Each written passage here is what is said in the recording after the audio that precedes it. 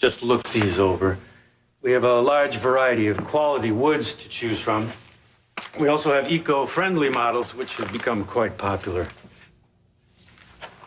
We'll have to think about it. I understand. Have you decided whether you want an open or closed casket? I really haven't had a chance. Sweetheart, it's whatever you want. About the flowers, do you have a florist you prefer? If not, we can recommend. Can we just have a minute? Absolutely. Thank you, sir. Take all the time you need. Well, look at us. Sitting in this office looking at these. Surrounded by God knows what's in this cabinet. I mean, Colleen would hate this. We all hate it, but it has to be done. Yeah, but if we have to say goodbye, can't we just do it in a way that honors the woman that Colleen was, not some morbid tear fest? That's a perfect idea, Billy. Will you handle it? I don't know, Trace. I've never done anything like this. You can do it. Nobody knew Colleen better than you did. Yeah, you know, even when she was in New York or if you were in Hong Kong, that connection was always there.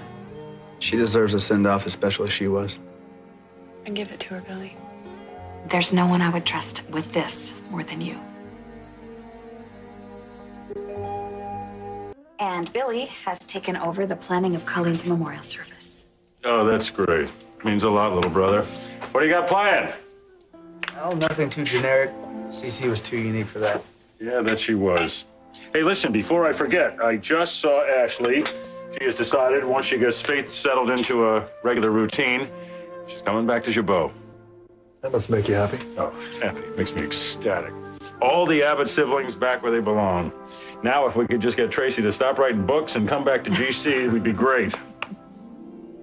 Jack, can I talk to you for a minute? Sure. You guys excuse us? Thanks.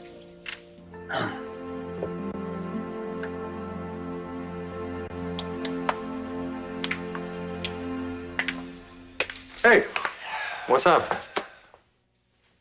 Jack, I was gonna wait to tell you this till after CC services, but I've made my decision. I'm gonna resign from Jabot. Look, Jack, I just need something that's mine, not Dad's, not yours.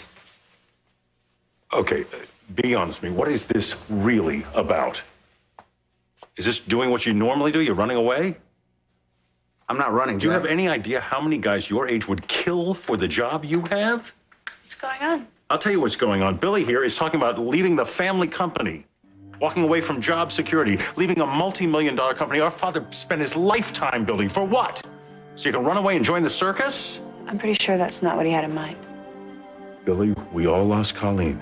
We're all emotional right now. This is no time to be making rash decisions. This isn't a rash decision, Jack. I've been thinking about this for quite some time now. Would you try to talk some sense into him? I support Billy if this is what he wants. Well, let's see how that works for you when he's back in his old bar stool at Jimmy's every night.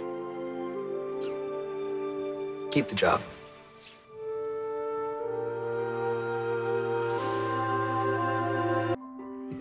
So no black tomorrow. Nope. Screw tradition. Colleen would definitely approve of that. Yeah, she would. The girl is a rebel.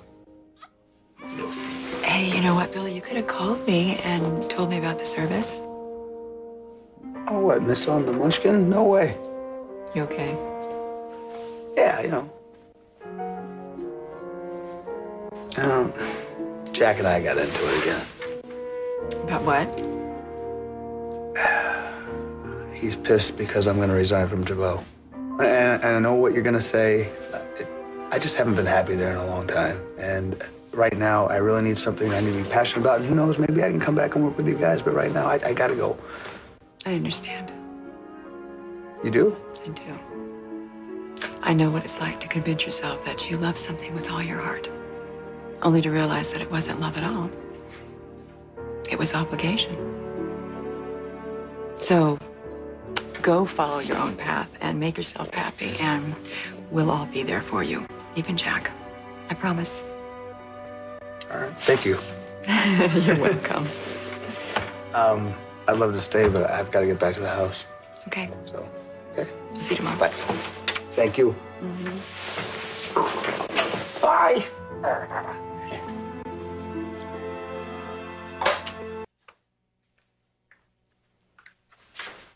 Hey, hold up. Look, I shouldn't have been that rough on you earlier.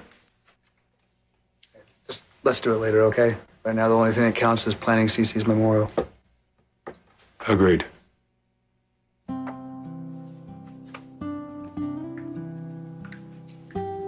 Okay, everything is set at the party store, and we can pick up our order first thing in the morning.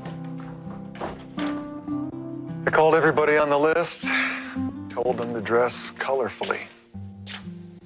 Tracy, are you okay with this type of service? I mean, if it makes you uncomfortable, I can. Oh, no, Billy, it's perfect. I was just thinking about Dad. What about him? You know, this family's been through so much this last couple of years. First, we lost Daddy, and then Brad, and now Colleen. And it's just a wonder we haven't fallen all apart. Well, what's that old saying? When the going get tough, the tough get going. Billy, it's really true. And I could be curled up in a ball somewhere. But instead, we're planning a party, a celebration of Colleen's life. It's given me something to hope for. I think it's giving all of us something to hope for. You know, I can just see Dad looking down on us, you know, with Brad and Colleen at his side, saying, "Way to go, kids."